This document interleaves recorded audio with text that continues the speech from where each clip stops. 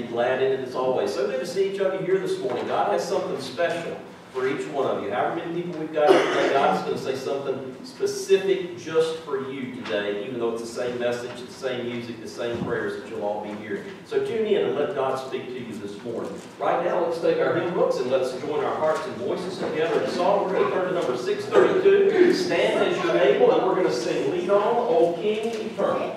Standing as you're able.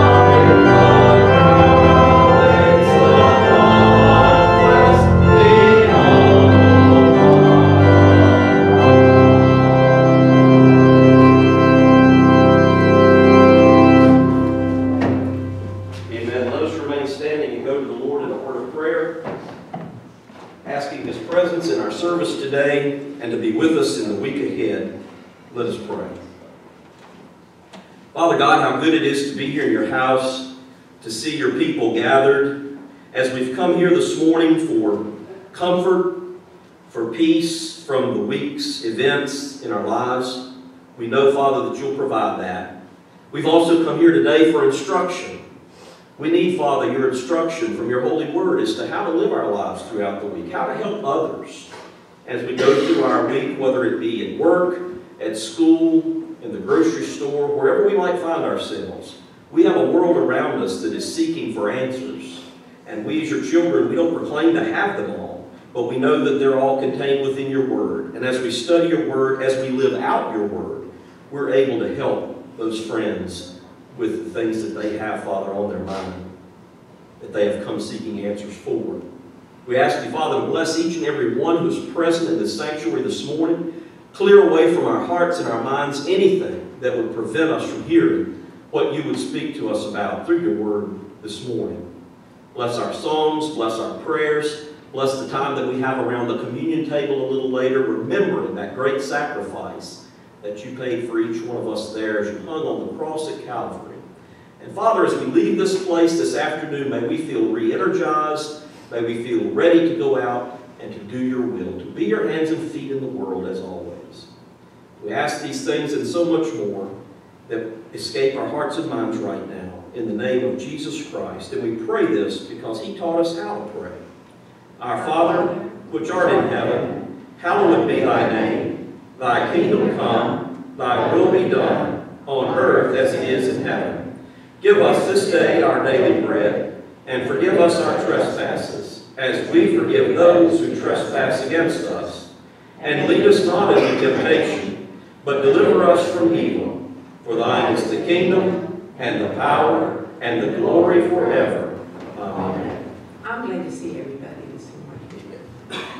I'm feeling good, much better than I was. And you all look happy this morning. Except for Bonnie over here, who's got that sad face here. Just picking on where I'm reading from this morning is Jeremiah 1:4-10. The word of the Lord came to me saying, before I formed you in the womb, I knew you. Before you were born, I set you apart. I appointed you as a prophet to the nations. Alas, sovereign Lord, I said, I do not know how to speak. I am too young. But the Lord said to me, do not say I am too young. You must go to everyone I send you to and say whatever I command you. Do not be afraid of them, for I am with you and will rescue you, declares the Lord. Then the Lord reached out his hand and touched my mouth and said to me, I have put my words in your mouth. See, today I appoint you over nations and kingdoms, to uproot and tear down, to destroy and overthrow, to build and to plant. And this is the word of the Lord. Thanks be to God.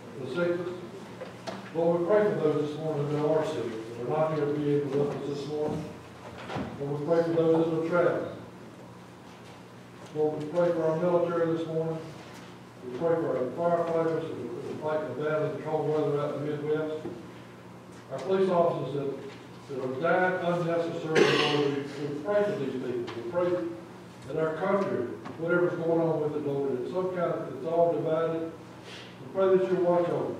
take care of our leaders in our country, educate them in some way to be the Christian nation we used to be.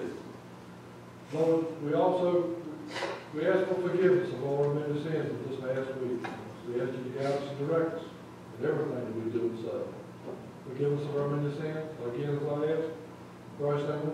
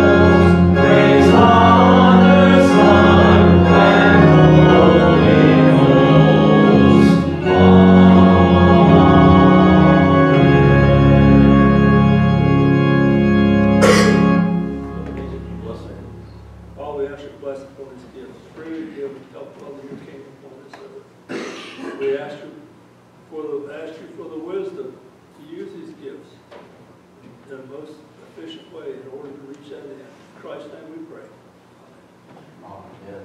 Please remain standing, and as we come to the Lord's table now, we'll prepare our hearts to come and receive the elements as we sing a hymn together, number 212, In Suffering Love.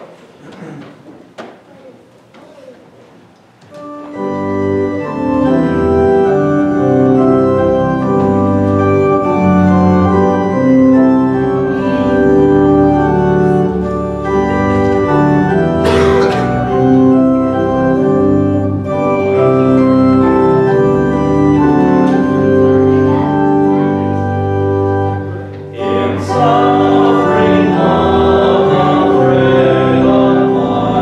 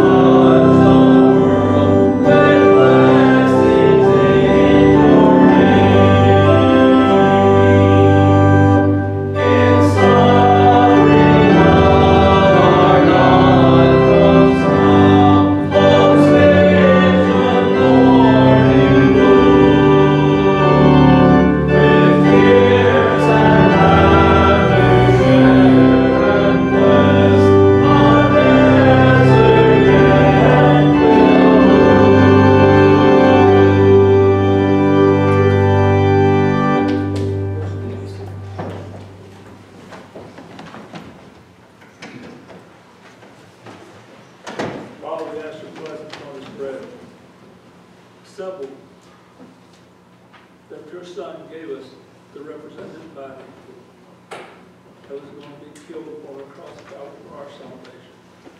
And our salvation for all who believe. In Christ's name we pray.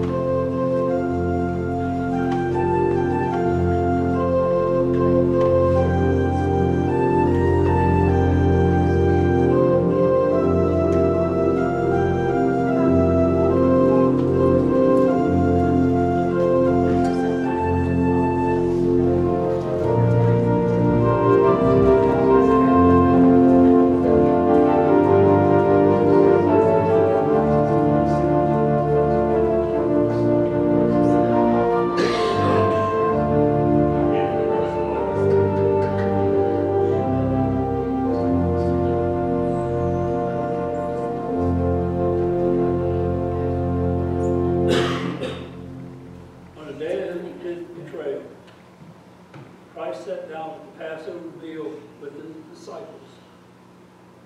And he took this very simple item that had been at every Passover meal, unleavened bread, a reminder of the trip through from Egypt of the Israelites. And he took the bread, and he blessed it, he broke it, and he gave it to the disciples, and he simply said, "This is my body, eat in remembrance of me."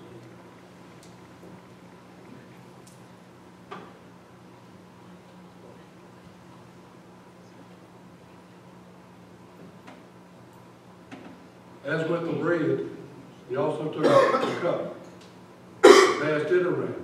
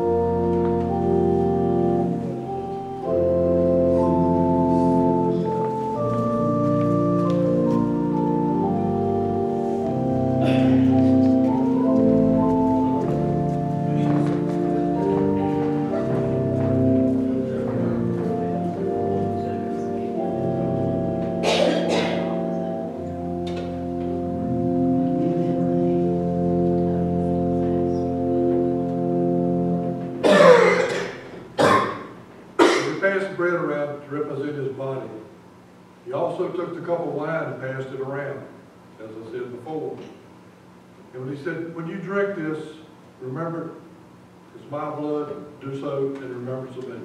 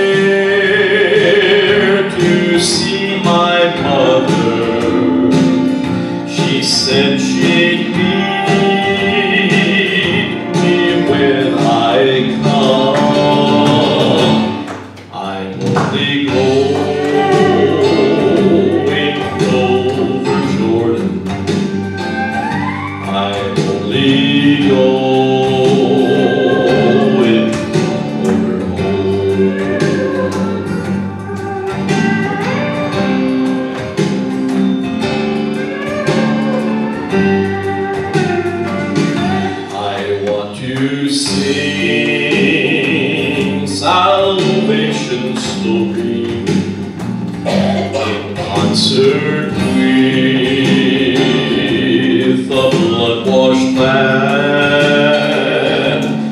I want to wear a crown of glory when I get home to that fair land. I'm going home to see my Savior, to shed His precious blood for me. I'm only going over Jordan. I'm only going up Rome. I'm only going over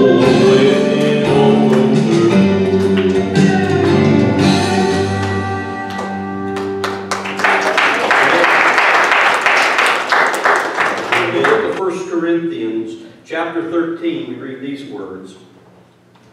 If I speak in the tongues of men and angels, but I have not love, I'm a noisy gong or a clanging cymbal. And if I have prophetic powers and understand all mysteries and all knowledge, and if I have all faith so as to remove mountains, but have not love, I am nothing.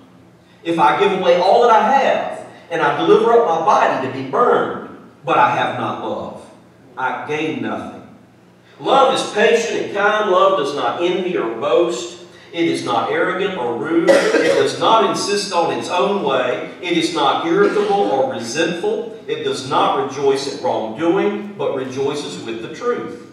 Love bears all things, believes all things, hopes all things, and endures all things. Love never ends. As for prophecies, they'll pass away. For tongues, they will cease. As for knowledge, it will pass away. For when we know in part, and we prophesy in part, but when the perfect comes, the partial will pass away. When I was a child, I spoke like a child. I thought like a child, and I reasoned like a child. But when I became a man, I gave up childish ways. For now we see in a mirror dimly, but then we will see face to face. Now I know things in part, but then I shall know things fully, even as I have been fully known. So now faith, hope, and love abide, these three. But the greatest of these is, say it with me, love. Let's pray. Father God, we ask you to bless our hearts and our minds now as we study your word. Clear away again the things that would prevent us from hearing your Holy Spirit. Speak to us. Speak now, O Lord, for your servants do listen. And all God's children said, amen. So when I was a kid, I remember a time that Mom decided to make some chocolate nut fudge or something like that. It was around Christmas time. And she had all these great ingredients laying out on the kitchen counter and table, and all these great smells would waft through the house, you know. And she was really busy whipping something up over there on the stove before she got to making the fudge. So I checked it out, and I discovered that there was a pan half full of this delicious-looking chocolate sauce. And I asked for a taste. And Mom said, well, you can have some. She said, when it's ready. And she said, you're not going to like it the way it is now. So, of course, I put on a sad pouty face, and got me everything I wanted, right? And so she said, you know, I said, please, magic word that you kids say, very rarely. But I said, please, and she said, okay. She said, get a spoon, you can have a little bit. Well, I took the spoon and took a little taste, and guess what? It was awful. You know what it was? It was bittersweet chocolate. It wasn't like what I thought chocolate was going to be at all. It looked like chocolate, it smelled like chocolate, but just as sure as Mom assured me, and she laughed at my puckered up face, it was not chocolate like I thought it was going to be. That was the problem. It needed something else in it to make it really good. It was all chocolate, bittersweet chocolate, but it needed some sugar, it needed some cream, it needed some vanilla, all that good stuff that you put in to make fudge. So, have you ever had that happen to you? Maybe not with chocolate, but with something else, maybe an issue in life, something that you took a big bite out of and it wasn't quite what you thought it was going to be. It needed something else. Well, if you have, then you know something about the church in the wild and crazy city of Corinth. It was like 2,000 some odd years ago when Paul wrote that letter that we read a part of this morning just now to them. Most of the believers in Corinth were extremely excited about their faith. There were people in that community with tremendous gifts. There were people in Corinth who were teachers. There were people in Corinth who were healers, those who could speak in tongues, those who could lead worship, those who were preachers, those who had the ministry of helping and visitation, others who could prophesy, as we read. And the Word of God was proclaimed every day, and they prayed. Very important thing. And the gospel message itself was wonderful. The Word said that Jesus had risen from the dead and that all who believed in Him would receive forgiveness. And they would live eternally in His heavenly kingdom. Everything you needed was there. Every ingredient that you needed for a vital church and a growing faith community was there. But there was one thing. That church failed the taste test. It didn't have enough sugar in it. Or if you'll let me define sugar a different way, it didn't have enough love in it. How many of you here, moms or grandmas, ever said, give me a little sugar? What you mean? Give me a little love. Give me a little tap on the cheek. That's what sugar is. Sugar is love. And that's what it didn't have enough of, the church at Corinth. It had everything else, but it didn't have enough sugar. It didn't have enough love. The 13th chapter of Corinthians is probably the favorite wedding text of all time. When I lay all the verses out there, when I meet with a couple that I'm going to marry, and I say, what would you like to have me read as far as Scripture? They all look over that and go, oh, I love that one. It talks about everything that we want for our wedding. I think every wedding couple in the Christian world has it read during their ceremony. And it is a wonderful chapter. But you know what? When Paul wrote it, he wasn't thinking a whole lot about weddings, nor was he even really trying to describe what love is like, though it does do that. But rather, he was trying to show the Corinthians that in the end, nothing matters more to answer the question, are you living out the love of Christ? Love. The kind of love that God has for us, that's the yardstick. That's the measure of our faith. And the folk in Corinth seemed a little lacking in something in the love department. Despite all that wonderful things that they were doing, despite all the spiritual wisdom that seemed to be in their place, despite all of the faith that they claimed to have, there were some strange things going on. Let me tell you about it. The man who was sleeping with his stepmother, the two elders who had dragged each other off to court instead of making peace to one another. Some folk didn't really believe all that well at the meals that they held in memory of Jesus. Some ate too much, some drank too much, while others in the crowd went hungry. And then too, and this was really troubling, there were the public disagreements that they had about which the apostles and the teachers, the ones that had come to Corinth, they were arguing about which one was the best and which ones were the worst. And there were some folks who believed that their contribution to their community of faith was more significant than the other. That their views on things should be considered first because of that. While others felt that they weren't important to the church or to God at all because they didn't have the gifts or the talents maybe that somebody else had. They couldn't all teach, or they couldn't all preach, or they couldn't all play an instrument maybe. So they felt like, well, I'm not worth anything to this community. In short, the people in Corinth were at times rude to another, impatient, arrogant, greedy, selfish, egotistical, unkind. This even though they had otherwise displayed some very wonderful traits of the faith community, some spiritual gifts that were wonderful. This even though people were healed at their meetings, we're told, and the Word of God was proclaimed, and they were clothing people, and they were feeding people. It's a hard word to hear at times when we read from the book of 1 Corinthians concerning love. Think about what it says.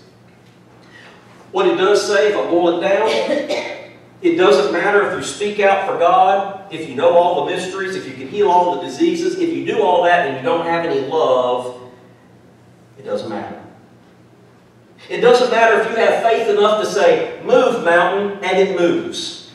If you don't have love, you are nothing. You've heard it before, my friends, probably from every preacher or pastor that you've ever listened to. But hear it again and hopefully hear it fresh. Love is the test of our faith. Folks know we are Christians by our love. There's a song by that title. And they know that we're something less than fully Christian in what we claim to be if we have a lack of that love. What is love besides being the touchstone of our attitudes and our actions? If we're doing all those great things, but we don't have any love in our hearts, then we're being disgenuine to ourselves and disgenuine to God. So love involves seeking the highest good for God's creation. God first, neighbors second, and ourself last. Love is being more interested in the well-being of others than our own. It's making sacrifices. It's seeing everyone through the lens of Christ and treating them like Christ has treated us. What happens when somebody around us falls? Now, I'm not talking about literally, but I'm talking about the moral sense. Be it a friend, a coworker, a neighbor, a fellow church member even. When somebody fails and falls morally, do we react with love? Do we offer counsel? Do we offer forgiveness? Or do we respond with ridicule? Do we respond with tasteless jokes, laughter, finger pointing, I told you so's? Or worse, do we gather together in our little cliques and groups and talk about what's happened and encourage others to do so as well? Too often when this happens in the community, and definitely, but even in the church, even in the faith community, pastors and laypersons alike, I'll say, we focus on the wrong that was done and we never venture down the path of reconciliation, of restoration. The Bible speaks to that all the way through. That's what God did for us. We were, of all things, most unworthy of His gift. But He forgave us. He reconciled us up to Himself. And He gave us that opportunity for the gift of life eternal. In all of these exchanges, there's a failure of love. A failure that undermined the value of all the wonderful gifts that those people there at Corinth had. And in all of these people that we condemn surely have positive things that they bring to their churches and congregations, but yet we ostracize them and we don't ever get on that path to reconciliation. Quite simply, they were not rejoicing in the right, but they were rejoicing in the wrong. A wagging of tongues that didn't fulfill any biblical commands to pray for those in authority, or to remove the log in our eye before we comment about the speck or the splinter in someone else's, as the Scripture says. That behavior, no matter how well intended it is never Christ-guided or Christ-centered. It brings shame and division to the body of Christ. Why is that, preacher, you say? Because it lacks love. That failure in the love test in matters like that is not universal, of course. And not even those believers who failed that particular love test fail the love test in other matters. But some of the times it's still significant for them and for us. We do fail the test of love sometime, don't we? If we're honest with ourselves. We fail it as individuals and we fail it as the church as a whole. And we should be concerned about that. We shouldn't take our lapses lightly. And I say lapses because it is about us that the love test is all about. It's not for me to judge you. It's not for you to judge me. Rather, it is for us to look at ourselves and ask, am I focused on living a Christ-like life myself? Am I showing the love of God to others myself? Doing what Jesus would do here, allowing Christ to work through me? Or am I allowing my feelings, my frustrations, my needs, my pride, my talent to dominate all my interactions with other people? And the way that comes across to other people is, wow, they're kind of self-centered. They don't have a lot of love in them. Love is the test of our faith, and it's the test of our faith community.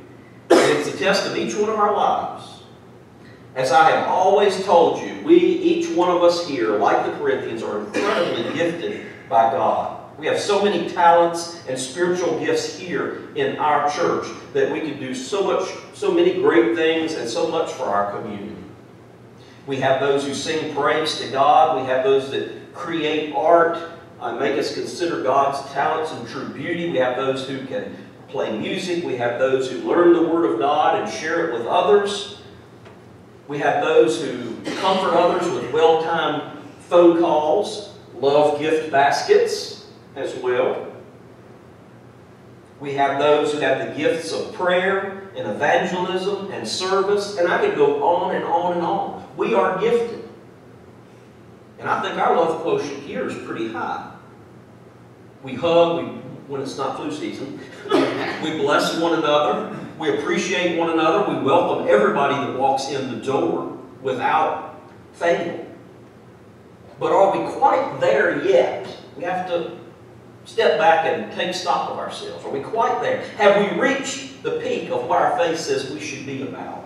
Have we managed to fulfill all that Christ asks of us? And when we follow Him, are we made fully over in the image of Christ? So let's take the test. I'm not going to ask you to raise your hands or anything, but listen to this and kind of answer for yourself. Do we compare what we do for the church to what others are or not doing? Do we ever speak out about how some folk just seem to take up space, as if somehow the value of what we're doing is greater than what they're doing? Do we ever think some folk are better than we are, and we don't feel quite as good about what we do for the Lord? Do we call down some of our neighbors and build up others? Do we treat those who are slower than we are with impatience and less reverence? Think about that one when you're driving down 581 going somewhere that you're on a time schedule, right? There is always more growing to do. However you answer those questions. We've all, like I said, we're not here to judge, but we've all got a journey to live, amen? And we've all got work to do, myself included. You know, the old preacher told me one time, I ever pointed y'all, he said, don't take offense, because when I get through, the thumb's coming back at me. I like that. There's always more growing to do.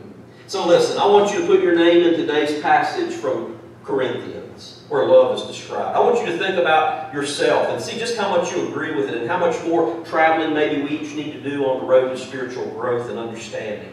Listen, this is about you and me as God's children. I want you to listen as I read this passage about what love is like to you. Insert your name every time you hear me say the word love. Love is patient. Love is kind. Love is not envious. It is not boastful, arrogant, or rude. Love does not insist on its own way. Love is not irritable or resentful. Love does not rejoice when others do wrong, but rejoices in the truth. Love bears all things. Love believes all things. Love hopes all things. And love endures all things. That's quite powerful, isn't it? When you stop and do that. Trying to say all that about yourself once in a while, and saying it, trying to avoid the words most of the time, or almost always. Now consider Jesus and how He fits into that picture of what love is like. He can help us be like Him. He abides in us. That's what our faith is about. How He is here in this world. He's in this church. He's in each and every one of us who believe in Him. He's in my heart and yours. He abides in us and calls us to abide or live in Him. And the way we do that is to be focused on Him and His example. What was the catchphrase that was popular a number of years ago? What would Jesus do? I know it's gotten cliche now because you hear it all the time and it's printed on everything. But it really is a good phrase. Anytime I go to do anything in my life, if you ask, what would Jesus do? Would He do this or not? It's a good measure. Your salvation doesn't depend on how well you do these things. It does not depend on you becoming perfect. That's the exact opposite of the message of love that we proclaim. God says, come to me just as you are, and I'll do the rest. in a wonderful little book called Pocket Full of Miracles. I'll close with this today. It's a daily devotional. The author, Joan Barinsko, under January 31st, just a few days ago, she wrote this. Shakespeare said, "Pretend you have a virtue even if you don't." Most of us are still locked up in the petty, self-centered concerns of our egos. Nonetheless, we feel that ancient longing of our soul to move beyond our ego, to unite with the divine. It doesn't matter if our motivation to unite with the divine falters, or if selfish concerns predominate. If we just pretend the virtue of longing for God and of being service to others, eventually those virtues will arise spontaneously. She said, as my husband puts it, fake it till you make it. If you don't feel loving, do the right thing and love anyway. If you don't feel like being kind, stay at home. No, I'm just kidding. Say the right thing and say the kind thing anyway. Amen? If you don't think that somebody else's plan is going to work and you think my plan's better, rather than jumping up and down in the meeting, waving your hand and calling them down, maybe give their plan a try. Do you think you can possibly do what God's calling you to do, even if you don't? If you feel like Moses, you say, I'm just not worthy. Do it anyway. Try it anyway. Fake it till you make it. Nothing wrong with that. Or as Paul puts it, earnestly strive for the greater gifts. The greatest of these is love. Strive for it. Amen? And live as if you have it right now. For in truth you do. God has put it in you. We just have to work with Him to bring it out to the surface a little bit sometimes. Christ died to bring it to you and me and to show us what it's like. And He rose from the dead on the third day to show that its power is greater than the power of sin. So when you confess Christ as your Lord, God comes and He abides in you, and He gives you that ability to abide in Him and abide in His love. And you know how you do it? You do it 1 minute at a time, 1 day at a time, 1 month at a time, 1 year at a time. Don't be overwhelmed because you haven't done it all today. But keep on striving. Turn to God. Ask Him to help you pass the love tests each minute of every day. And ask Him to abide in you as you seek to abide in Him. That's all we can do, folks. Let's pray. Father God, You are so forgiving, so loving, so worthy. You help us, Father, each and every day, even when we become frustrated, when we feel like we're just not accomplishing anything, when we feel like the gears are spinning backwards, when we feel like we haven't accomplished anything for You in the course of the day. You still love us. You still care for us. You still seek to put us back on that right and narrow path. We thank You for that. Father, we thank You for this message that has gone forth today. We pray, Lord, that it has fallen on our fertile soils of our hearts and that it will, Lord, grow, produce much fruit, and when we take it out into the world this week, Lord, and share it with others. There are so many hurting people around us, Lord. Help us to seek them out and help us to always be ready to love them, no matter what it is they've done, no matter where it is they've been. Let them know that we only care where they're headed. Lord, we ask You to bless us now as we close this service. Be with that one who needs to make a decision for Thee. Be with those who are not here today due to health concerns. Heal them. To those who are traveling mercy. And Father, we'll just give You all the thanks, honor, and praise for everything that was accomplished here today. We pray this in Christ's name. Amen. Amen. Our hymn of commitment is number 557. We're going to sing together, Just a Closer Walk with Thee. If you have anything to share with the church, be it salvation, rededication of your life, church membership, prayer for something particular that's on your heart and mind, step out and someone will be here with you at the front and we'll rejoice along with you. Number 557.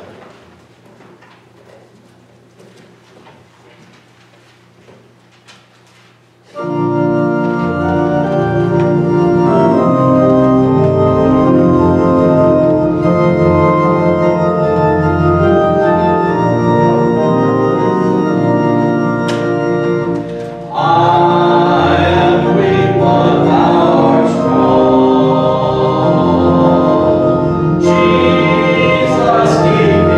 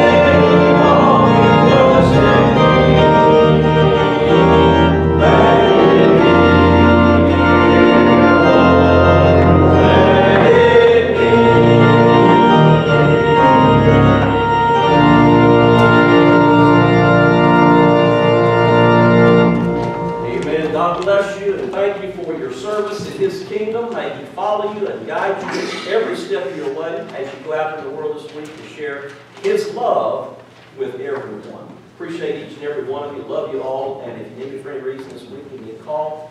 Remember, if you're going next Sunday afternoon to the district meeting, let me know by Tuesday, and I'll call the number in on Wednesday. And we'd love to have some of you go if you'd like to. We'll have a great time.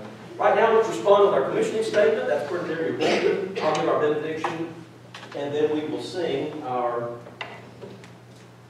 response. I'll put it up here.